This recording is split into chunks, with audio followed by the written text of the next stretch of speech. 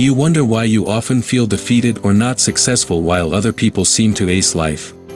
If so, then maybe you might be experiencing a lack of self-love.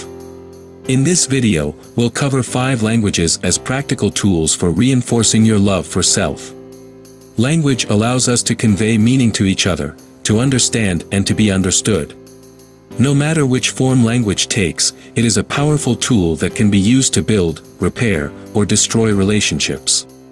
Love languages are no different in their abilities to forge or confound connections. Author and pastor Gary Chapman describes how to use these love languages to show ourselves and partners care in a way that speaks to our and their hearts. We hope to stoke the self-awareness needed as a light on your path to a life of purpose and healing. Number 1. Words of self-affirmation or affirming yourself with words. When one is constantly defeated or not successful, it is not because one is weak or stupid. It is because one is not following the principles needed for lasting success, the key one being, first removing the barriers hindering success. You choose your emotions by choosing the thoughts or beliefs that cause them.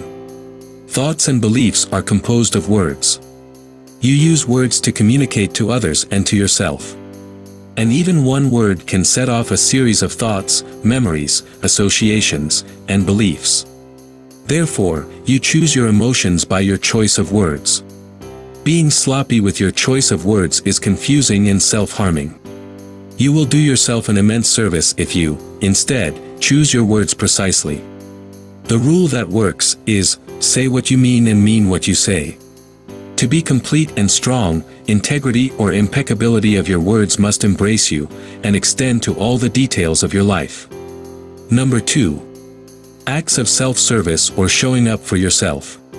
True self-service is making decisions when you are in strength, using your higher brain and all things necessary. And then committing to those things you make a stand for to serve. Filling up your life with that which you want, needing no approval, not having to be good enough anymore, and to never be a victim, and just loving yourself. Deciding not to stay up late, watch TV mindlessly, stuff yourself up with junk food, not deep breathing and meditating. Number 3.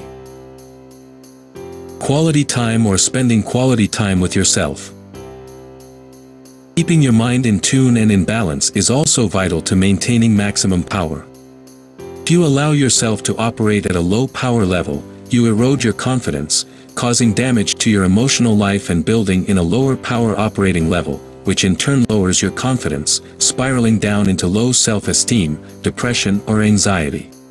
The benefits of spending quality time with yourself are, strengthens your empathy, increases productivity, makes you a better friend, helps focus your attention. Number 4. Showing yourself generosity or giving yourself gifts. The greatest gift to yourself is self-awareness. Self-awareness is the ability to focus on yourself and how your actions, thoughts, or emotions do or don't align with your internal standards. If you're highly self-aware, you can objectively evaluate yourself, manage your emotions, align your behavior with your values, and understand correctly how others perceive you. A gift is a symbol of how you self-regulate, given by someone else or yourself. Put simply, those who are highly self-aware can interpret their actions, feelings, and thoughts objectively. Number 5.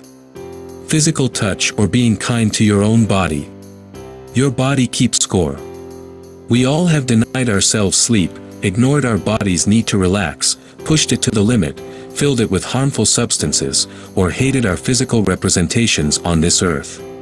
It often boils down to not feeling worthy of the care, attention, and acceptance required to have a healthy relationship with our bodies. If you wouldn't pick apart someone else's physical appearance, encourage them to eat unhealthily, push them beyond their capabilities, actively harm them, or keep them housebound and inactive, you shouldn't be doing any of these things to your own physical form. We need to respect the vessels of our souls and take care of them like the precious things they are by embracing, nurturing, and honoring ourselves. Did you relate to this video? Feel free to leave a comment down below with your thoughts, experiences or suggestions, and if you found this video helpful, be sure to hit the like button and share it with those out there who need to hear this. Don't forget to subscribe to the University of Wombe and hit the notification bell for more new videos. Thank you so much for watching. The University of Wombe is a school of life and an academy of ideas, helping people lead fulfilling lives by connecting 12 seemingly fragmented but interconnected dimensions of life into a universal whole.